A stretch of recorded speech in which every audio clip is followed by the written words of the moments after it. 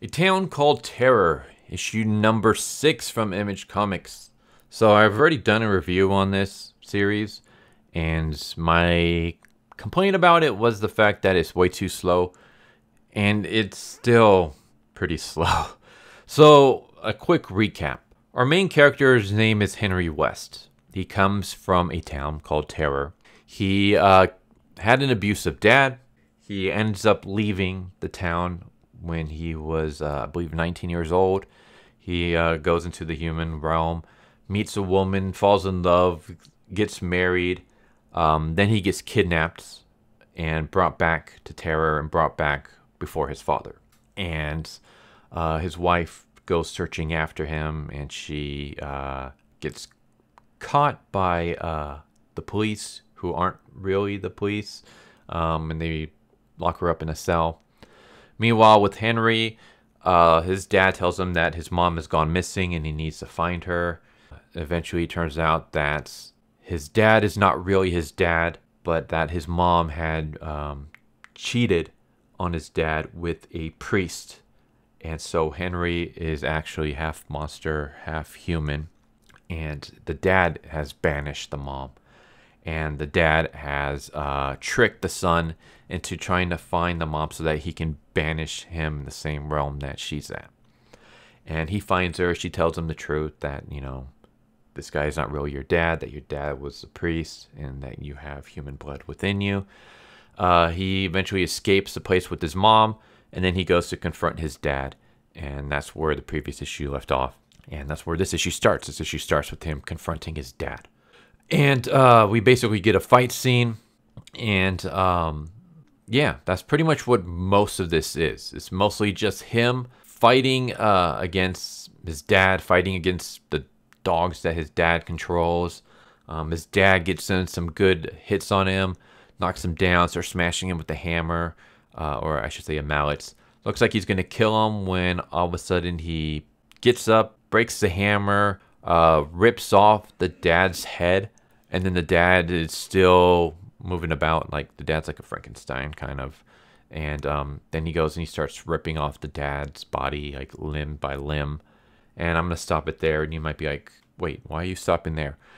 Because one, I don't want to spoil anything more, and two, because yeah, I mean, this might seem super short, but that's because that's how this whole series is. Literally, we're 6 issues in, and I was able to recap everything within a couple of minutes. Not even a couple of minutes. I was able to recap everything in like a minute or so. That's the problem with this series.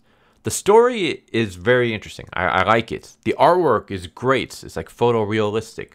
Coloring is really cool. I love the silhouettes with the minimalist coloring at certain times. The way that the reds and oranges and stuff like that are used. But then you still keep a lot of the black and whites. Very good. Everything about this series is good, minus the pacing. This whole thing that I've just explained could have been done in like an issue or two. I would say 2 issues at the most. But we're 6 issues in. Literally, this issue starts with him confronting his dad, or his stepdad, I should say. And we're about, let's see, how many pages before he stops his dad? 16. 16 pages of him fighting his dad. Like, I get, you know, manga has whole chapters dedicated to fight scenes and stuff like that. But they mix in story with the fights. It's not just straight up fights, but it's like character development, flashbacks, world building as the fights are going on. For the most part, some of them don't really do that. But plus, it's just a different genre, because manga is usually updated.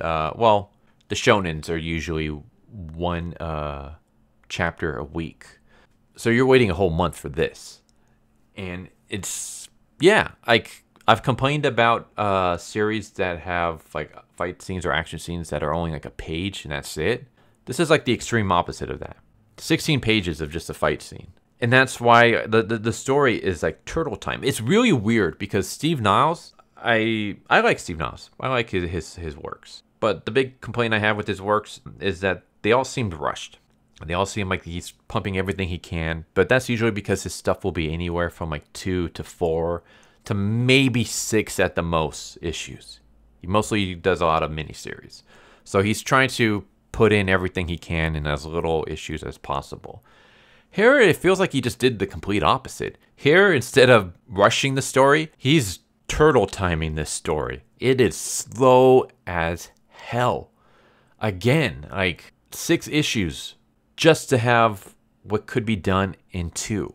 So yeah, that's, again, I like the series, but my God, is the pacing just, come on, man, step it up. Go a bit faster for me. Yeah, this is basically so far a 2-issue story. It's not done yet, but of what's been told, it's a 2-issue story stretched out to 6 issues. How much can we pad this one scene? How long can we have one character talking for? Let's have a character talking to his dad for 3 issues. Let's have a fight scene go on for almost an entire issue. That's basically what this series is. Let's take this one scene and let's stretch it out as far as we can go. And then let's take the next scene and let's stretch that out as far as we can go. And it's like, you don't need to do that, man.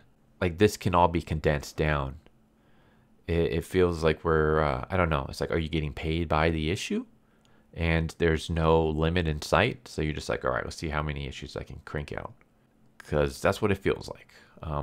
But yeah, there's A Town in Terror. It's good story, good artwork, terrible pacing. And yeah, editor needs to step up and just be like, all right, we can trim out so much fat in this. That's what this series feels like. It's like you took a little tiny story and you just stretched it out for so long that everything slows down because of it. Almost kind of like this video where I could have ended it at the 3-minute mark and I kept stretching it out. So I'm going to end it here. But yeah, there you go. There's A Town Called Terror. It needs to trim a lot of fat and then it would be great. Anyways, hope you enjoyed the video. Hope to see you next time. Take care. Later. So what'd you guys think of that video? I hope you guys enjoyed. If you guys haven't already, please subscribe, hit that bell for a notification, leave a like if you enjoyed the video. And if you didn't enjoy the video, thank you for watching it this far, and I hope the next video is more to your liking. Feel free to check out the playlist that you guys see, and I hope to see you guys next time. Later.